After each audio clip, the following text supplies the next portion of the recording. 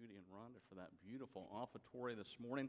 If you have your copy of God's Word, I invite you to go ahead and be turning to the New Testament book of Romans chapter 12, as we look at verses 3 through 8 this morning. Today is Children's Ministry Sunday, and so just a few moments, Miss Robin is going to come share some ways that you can be involved and serve in children's ministries as we look forward to opening a new school year, a new church year. But as we think about children's ministry, Miss Joe, during our Membership Matters class, and we've got another Membership Matters class coming up September 26th, so if you have not yet joined Ramoth, if you have been attending and want to know more about Ramoth Baptist Church and our ministries and how to join, we would encourage you, invite you to come to that Membership Matters class on September 26th. But at that class, every time she teaches, she reminds us that church and Ramoth Baptist Church is not a country club, it is a church.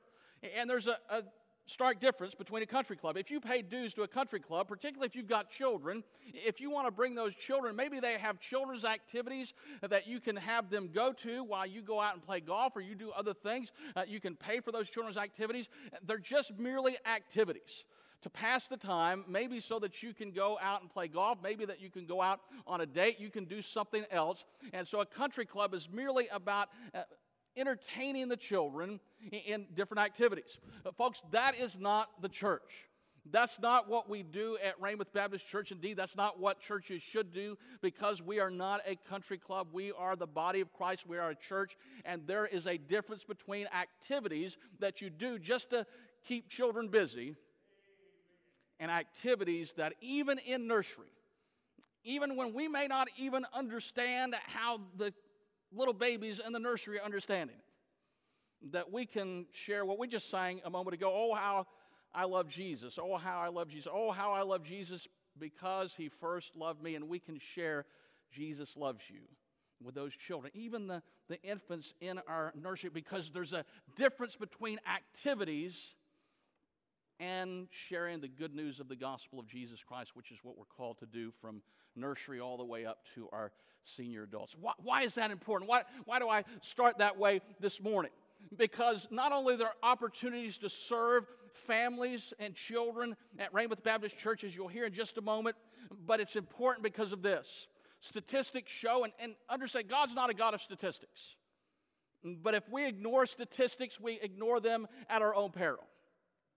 Study after study after study after study after study has shown and bears this out, that the overwhelming majority of folks who come to faith in Jesus Christ do so as children. Upwards of 85% between the ages of 4 and 14. That's significant. Now, are some of us outside that? Absolutely, but let's just take a small sample. We did this in the first service. How many of you came to faith between the ages of, say, 4 and 14 years of age? I need Brother Gary to help me count the... Okay, you can put your hands down. Okay. Another 10% came to faith between the ages of 15 and 30. How many between 15 and 30? Less.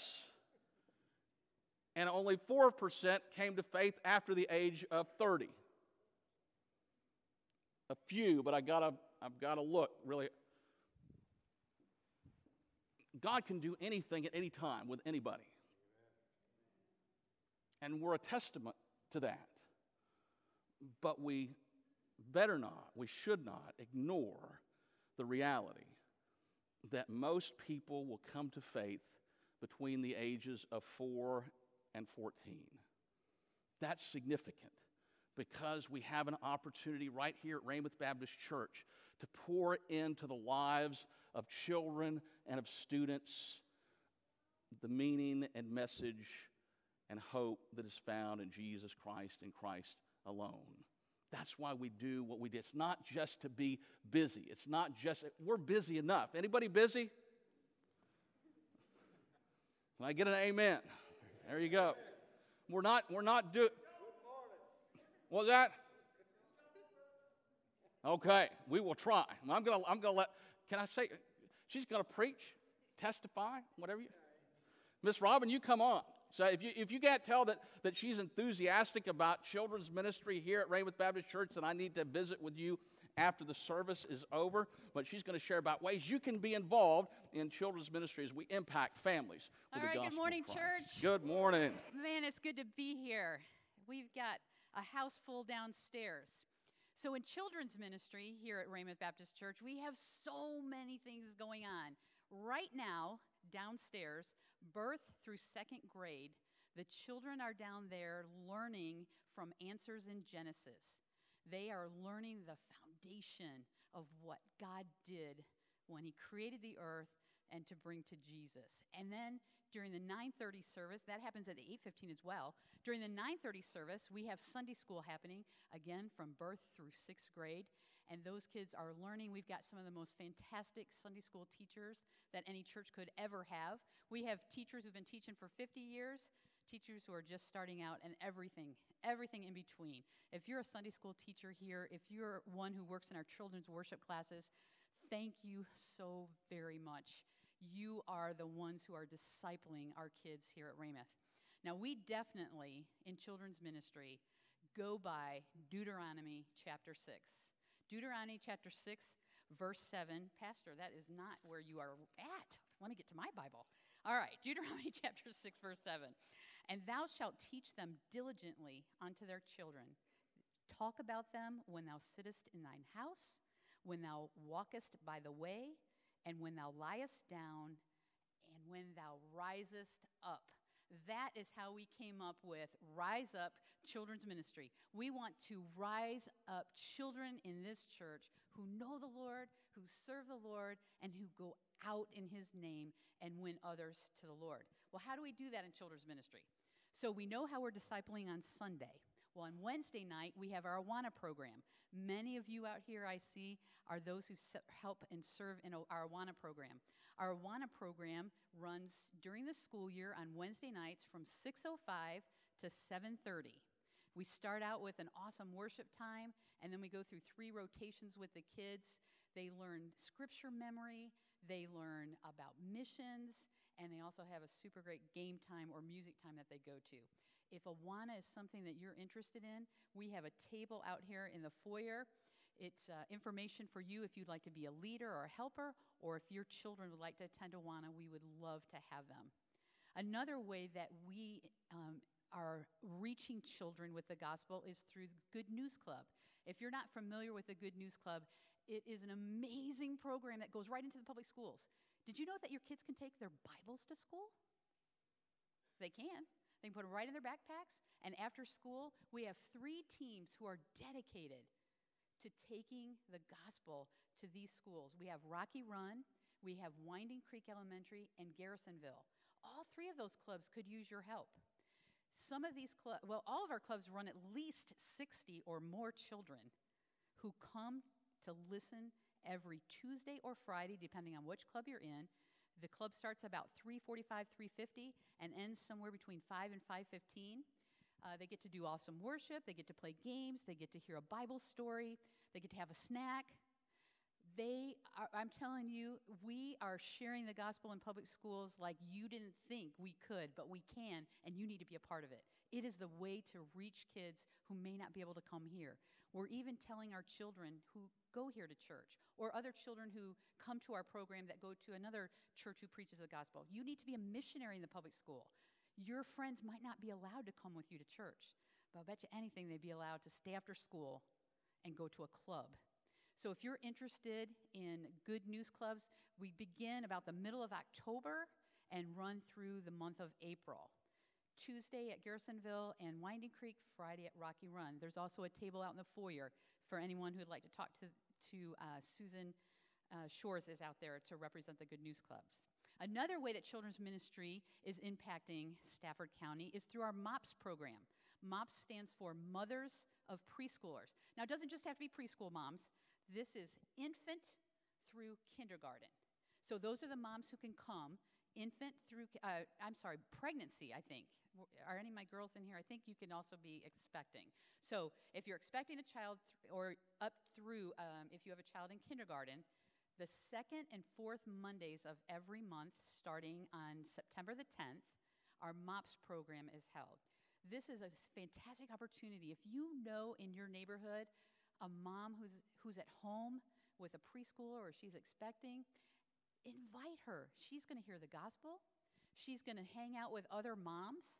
Her children are going to be in classes that we hold where they'll also be learning Bible stories. We'll be holding their babies and helping them. We also need moms who've been there, done that. If you're a mom who's already raised your kids, we need mentor moms. Ladies who will go in and be a part of that program, just be there. You've been there. You've done that. And they need to know that God answers prayers and God has a plan going forward for them and their little ones. So that program, MOPS, is very much an outreach. We definitely want our moms here who have little ones to come, but we also want you as a church to look around your neighborhood, look at your neighbors, and invite them to this program. There is a table out there that our ladies are sitting at who run our MOPS program, and they would be happy to answer any questions that you might have. I didn't mention this in the last service, but I wanted to bring this back to your attention. We have these forms. They're called My Sermon Notes, front and back. If you are in the service and you are one of our kids from Rise Up Children's Ministry, even some adults I've heard take these, I don't know. But you can take sermon notes, and then mom and dad, that gives you an opportunity to talk with your little one and find out what they knew, or maybe they have questions, but these are always available at the desk out front. The last thing I want to share with you is a very special lady in my life. She has impacted untold number of children in her lifetime. Not only was she a Christian school teacher, but she has been a Sunday school teacher for as long as I've known her. My daughter and son-in-law actually were in a Christian school where she taught, and she had an impact on them. So not only is this Robin, the children's ministry director, this is Robin, the mom. Gail Madding, would you come up here, please? Gail has been teaching here at Ramoth.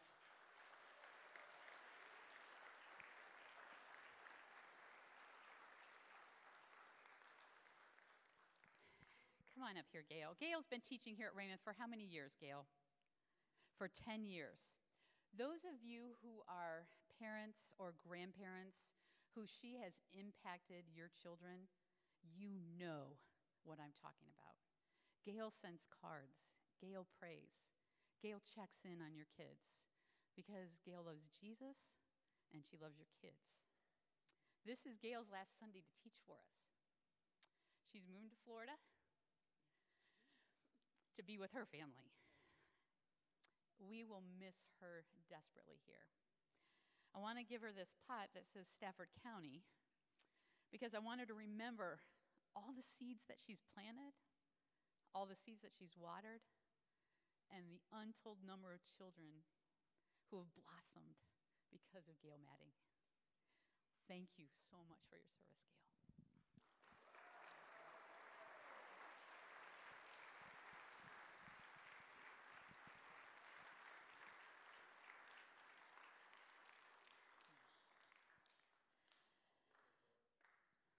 That is faithfulness.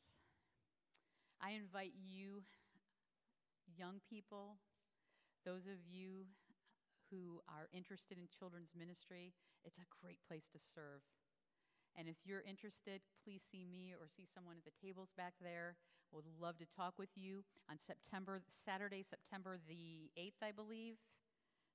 Yes, at 9 o'clock, we have child protection training. We take keeping our children very safe here at Ramoth, and would love to see you come to that. Thank you so much.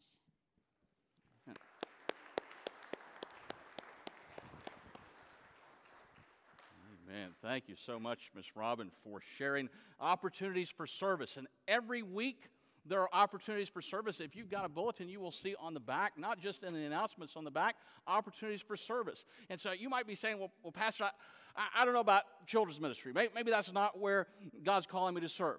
Okay, there are other opportunities for you to serve. Some of you, God is calling to serve in children's ministry. Some of you might say, well, let me pray about it. I need to pray about it. Great, pray about it. But you know what? At the end of the day, we've got to put feet to our prayers because we can pray and pray and pray and pray. But I will guarantee you this. If you pray, God, help me to find just one place of service. Help me to find one place of service here at Ramoth Baptist Church I can guarantee you this. You will find a place to serve. It may not be where you think. It may not be what you used to do. It may be something different. But if you'll pray that prayer, God, I'm praying sincerely, earnestly, help me to find just one place to plug in, one place to serve. I will guarantee you that God will show you where to serve. So, folks, we've got opportunities in children's ministry, but we have other opportunities. You got your bulletin there, right in the bulletin. We've got some opportunities for service now. Not next week, not next month, not next year, but right now, Sunday morning coffee station. How many of you like to drink coffee? Okay, that was better than the first service, but now how many of you like to drink coffee, but you don't want to raise your hand because you're not sure where I'm going with this question? I'm suspecting a lot more like to drink coffee than raise their hands. But you know, if you like to drink coffee, and even if you don't like to drink coffee, maybe you just like to serve, there's an opportunity on Sunday mornings for just 2 people. Doesn't take that long, 30 to 45 minutes to get coffee ready, get it up here. We've even brought the donuts. You don't have to worry about the donuts. You just set the coffee out. We've got the box all ready to go. Very easy, very simple to do. You don't have to do that every week, but maybe you can do that once a month. Maybe you can do that once every couple months. You can say, maybe a husband and wife, maybe a family together serving in that 8:15 to about 9 o'clock and get the coffee ready. Opportunity to serve. Maybe you have a passion for cooking. We have meals on Wednesday nights, and we're going to be starting those meals back in September. The 3rd week of September, we have an opening for a team that we need to cook. And so maybe you're a cook, maybe you like to help clean up or set up, and you can say, I would love to be a part of that 3rd week team that cooks on Wednesday nights. Let me know. We would love to have you a part of that. Maybe you can drive the bus. Maybe you can be a chaperone. Lou Steinhoff has been our bus ministry coordinator. Has done an excellent job, but he's relocated down with his job to Alabama for at least the next year. We need some folks to be able to drive the bus or to be a chaperone on the bus on Sunday mornings to pick up some kids. Those kids have been coming faithfully, and some of those children have actually been saved this past Vacation Bible School. So what a wonderful opportunity. But those things are now, not next week, not next year, but right now. You know, I was watching a church service not too long ago, and during their announcement time, they needed some folks to bake some cakes. And they just kind of had a different way of getting people to volunteer to bake the cakes. They didn't have a tear-off where you could just sign up to bake the cake. And they didn't really do what I'm going to do, but it was pretty much like this. Who would like to bake a cake? And they just waited for the hands to go up. Okay, I got 1. I got 2. They needed about 7. You like to bake cake? All right, wait. Hey, bake me a cake. I'll take it right now. Who would like, I'm not going to do that, but who would like to serve in the coffee station? Who would like to be the bus minister? Thank you, Mark. Who would like, so sign up, see me, but folks, there are opportunities to serve the Lord right here at Ramoth Baptist Church. None of us are here by accident or coincidence. I believe God's brought each and every one of us here with purpose and with reason. And whether you've been here for generations, and some folks in our church have been here for 6, 7 generations, or whether you've just been here for 6 or 7 weeks, we're all here because this is where God has called us to be. And He's called us ultimately to serve Him with the gifts and talents that He has given to each and every one of us. And so I say this. If this is your church, if you call Ramoth Baptist Church your church home, some of you I know have not joined yet, but if this is your church home, then you need to serve. And if you can't serve here, then ask the Lord to help you to find a place where you can serve. But you know, in order to serve, there are 3 things that are required. The Apostle Paul talks about those in Romans chapter 12. If you have your copy of God's Word and able to stand, we read this morning, Romans chapter 12, verses 3 through 8. The word grace here is used multiple times. We've already sung about it this morning. And ultimately, it comes down to God's amazing grace that has transferred us from the domain of darkness into the marvelous light of His kingdom. Paul writes, "For by the grace given to me, I say to everyone among you, not to think of himself or herself more highly than he or she ought to think, but to think with sober judgment, each according to the measure of faith that God has assigned. For as in one body we have many members, and the members do not all have the same function, so we, though many, are one body in Christ, and individually members of one another. Having gifts that differ according to the grace given to us, let us use them. If prophecy in proportion to our faith, if service in our serving, the one who teaches in his teaching, the one who exhorts in his exhortation, the one who contributes in generosity, the one who leads with zeal, and the one who does acts of mercy with cheerfulness. Father, we thank you this morning for drawing us here, not just today, but Father, we thank you for drawing us here to be a part of Ramoth Baptist Church, to be a member of the body of Christ here at Ramoth, ultimately to serve and to worship and to glorify you. Father, I pray this morning that through your word that you would speak to us, that you would ignite a passion for service. No matter how young or how old we are, that you would help us to see those opportunities to serve you that are all around us each and every day, and that we would take advantage of those. Father, speak that we might not only hear, but might we put into practice all that you're calling us to do, that we might honor and glorify you in Jesus' name. Amen. You may be seated. Folks, the question this morning is, are you serving? Where are you serving? And what is required to serve? Three things this morning quickly. First, it's to stay humble. It's to stay humble. Look back in verse 3.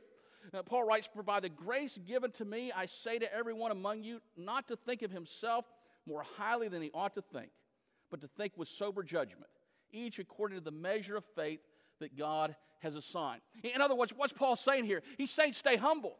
Being humble is the opposite of being prideful. And service simply cannot exist, cannot happen with a spirit of pride. Indeed, Jesus himself gave us the model of what it meant to serve, not to be served. When he came, Philippians chapter 2, he left everything that he knew. He left his home in heaven, and he came here. He did not have to, but yet because of God's amazing grace we sang about just a moment ago, he came, he emptied himself, took on the form of a human, was obedient, and humbled himself to the point of death, even death on an old, rugged cross.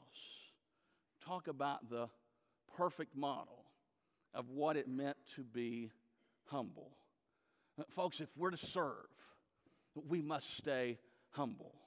If we're to serve, we must set aside pride. And folks, this morning, there's some that need to set aside the pride of life that's like this.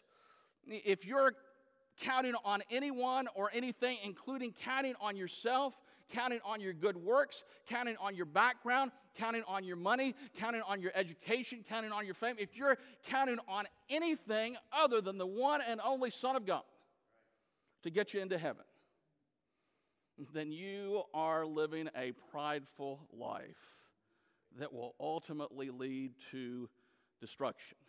Oh, you could be the most humble person in the world, at least from the world standards. We all know folks like that, don't we? That they're too humble to be proud. Some of you will get that later on this afternoon. Dedicated, brother. Folks, you've got to stay humble. And for some, that means giving up your self-sufficiency. For some, that means giving up the salvation that you think you have in and of yourselves and humbly turning to Jesus Christ in repentance and faith. For some, you've never done that. And you still, regardless of what the world says about you, you're still living a prideful life. For Christians this morning, sometimes pride can get in the way. Sometimes pride can be our downfall. Sometimes pride can be our Achilles heel. Yes, we know we're supposed to be saved by grace through faith, that not of ourselves, the gift of God, not as a result of works, lest we should boast, but yet somehow we get into this way of thinking that I got to do more, I got to do better, and we just got to do, and we can work, but we don't necessarily serve. See, folks, there's a difference. It's a difference between working and between serving. See, God's called us to serve. God's called us to be in His employ. God's called us to humble ourselves to where we are made less of and he is made more. John the Baptist, perhaps the greatest preacher apart from Jesus himself. When Jesus would come onto the scene, he recognized and knew, even with all the fame, even with all of Jerusalem coming out to meet him and to be baptized in the Jordan. You remember what old John the Baptist said? I must decrease while he must increase. If anybody would have had a reason not to stay humble, it would have been old John the Baptist. If anybody had a reason not to stay humble, it would have been the Apostle Paul, a Pharisee of Pharisees. He gave his long list of his background, but yet he said, I give it all up for the surpassing greatness of knowing Jesus Christ as Lord. Talk about staying humble. If we're to serve the Lord here at Ramoth Baptist Church, if you're to serve the Lord for the time that you have on this earth, we must simply stay humble. But folks, we must stay connected. We must stay connected. What does that mean? Look back in verses 4 and 5. For it is in one body, Paul writes, we have many members. And the members do not all have the same function. So we, though many, are one body in Christ and individually members of one another. You look around, there's all kinds of different folks here in this worship service this morning. God has called all kinds of different people to be a part of the body of Christ here at Ramoth Baptist Church. No two people are identical. No two people are alike. We all have different backgrounds. We all have different talents. We all have different giftedness. But God has brought each and every one of us together individually to be a part of the body of Christ known as Ramoth Baptist Church. We must stay connected. We must stay connected to the body. We must stay connected to one another because we are connected in and through Jesus Christ. Christ is our connection point. And by the way, if you don't know Jesus Christ as personal Savior and Lord, you might be a member of Ramoth Baptist Church, but you're not a member of the body of Christ known as Ramoth Baptist Church. There is a distinction. Folks, we are members of the body in Christ. Christ is the one who connects. And so if you've never trusted Christ as Savior and Lord, that's the very first step to be part of His body, not just universally, but His body locally here as Ramoth Baptist Church. We must stay connected. Why? Because when we're not connected to the body, we just kind of drift off and do our own thing. It doesn't take that long. In fact, some of you probably have struggled with that from time to time. Maybe even this morning, some of you are struggling with that. It doesn't take very long to be disconnected from the body. Oh, you missed a Sunday. Maybe you were sick. Maybe you were out of town. Well, I'll get back next week. Next week comes and something else comes up. Well, I'll get back. Well, the first of the month, that's a good time to start. Maybe I'll start the first of the month.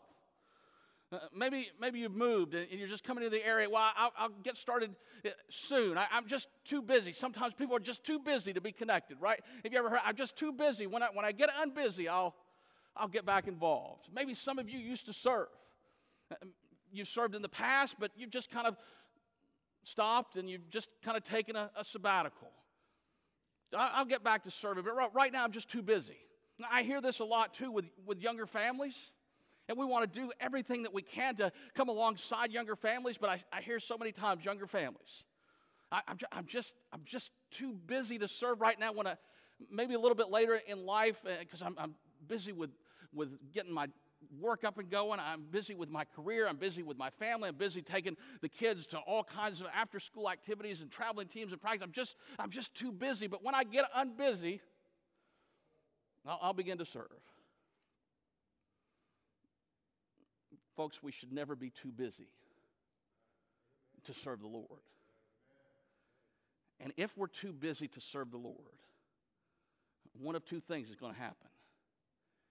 Either God's going to get a hold of our heart and we'll come to the point in realization in our own life that we'll make steps to rearrange our schedule so that God is not somewhere down here, but God's up here, and we'll get unbusy ourselves. That's the preferable way to get unbusy. But there's another way we can get unbusy. And God Himself will get us unbusy. That's really not what you want to happen.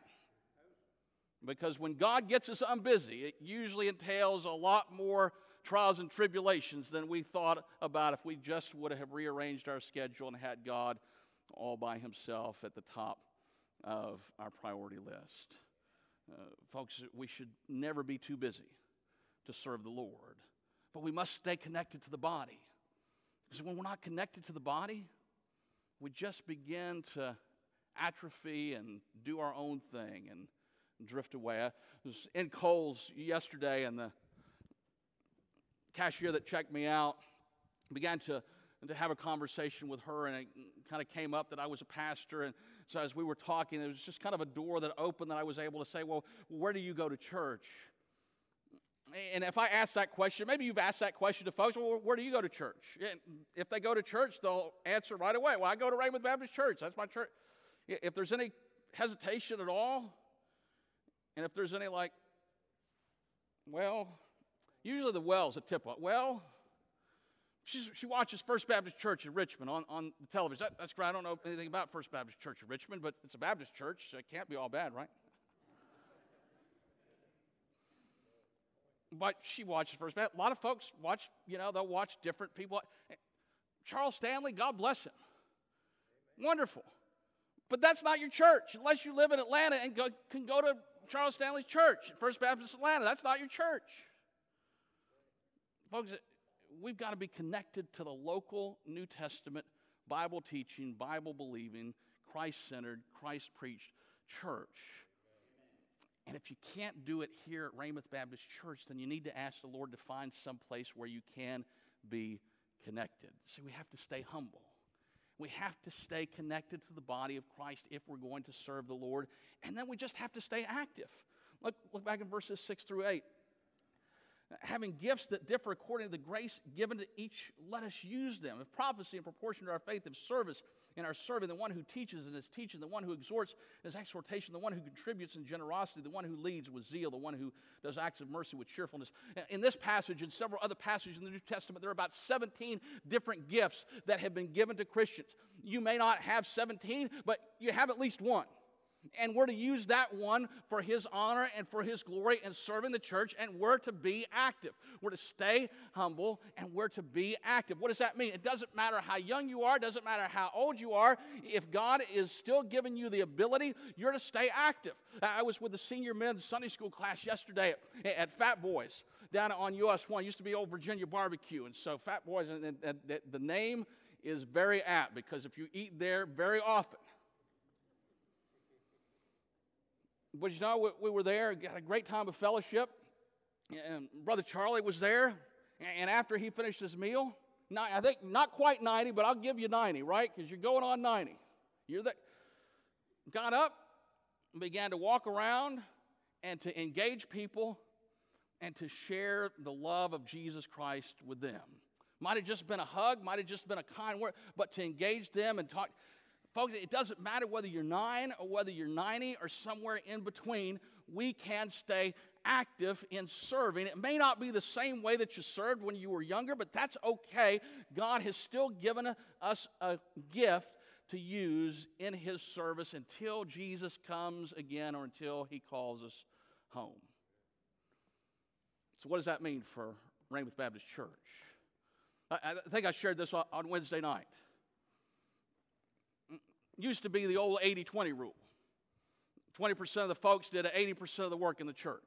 I think it's probably closer to 10-90 right now.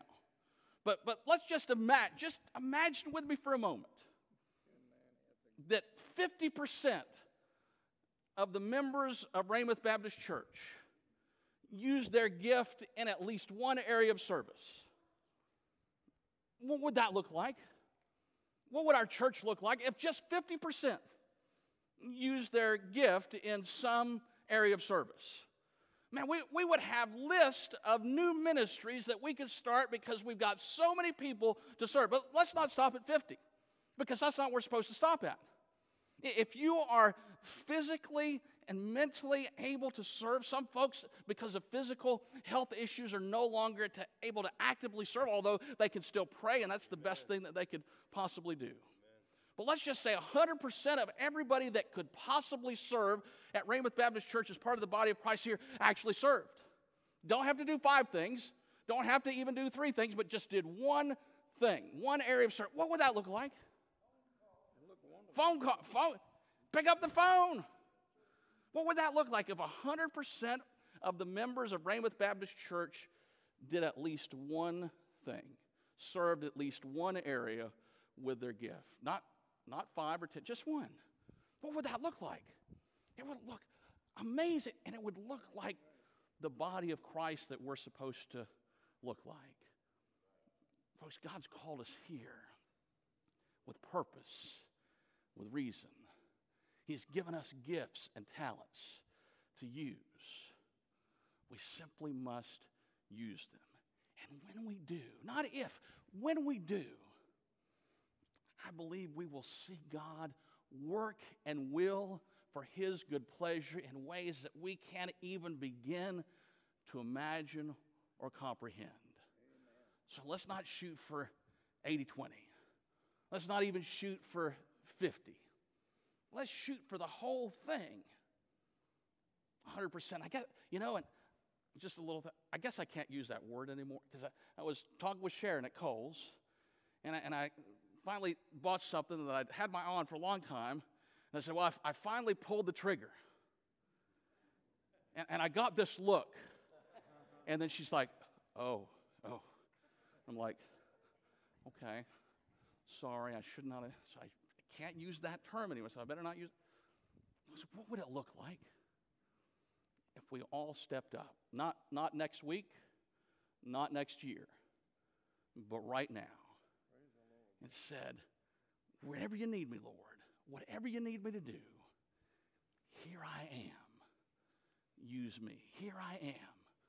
I'm ready to go, whatever it is. That's what God wants to do. He invites us to join Him where He is already at work. He's inviting you to join Him here. Are you ready? Let's go. Here I am, Lord. Use me to serve you for your honor and for your glory. Let's pray. Father God, thank you that you have given us a place to serve here at Ramoth Baptist Church.